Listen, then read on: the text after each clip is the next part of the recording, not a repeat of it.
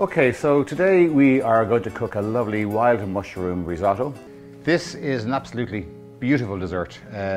Poached peach, actually quite hard to say it, poached peach. So it is lovely cured salmon. I usually use the tail. When you're starting the duck, you have to stay with it really, you just can't leave it in the pan and go away, because I am starting high. I'm going to start this high for the first 2 or 3 minutes. So I have a nice sharp knife. I'm going to make some little incisions here.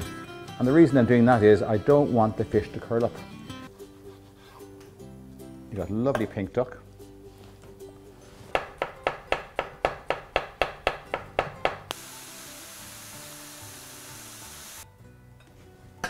Put more or less on, it's up to you.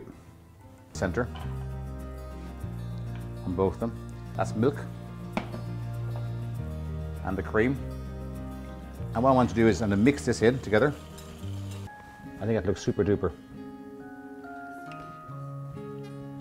And so there you have a beautiful cured Irish salmon with some pickled vegetables, horseradish mayonnaise and avocado cream.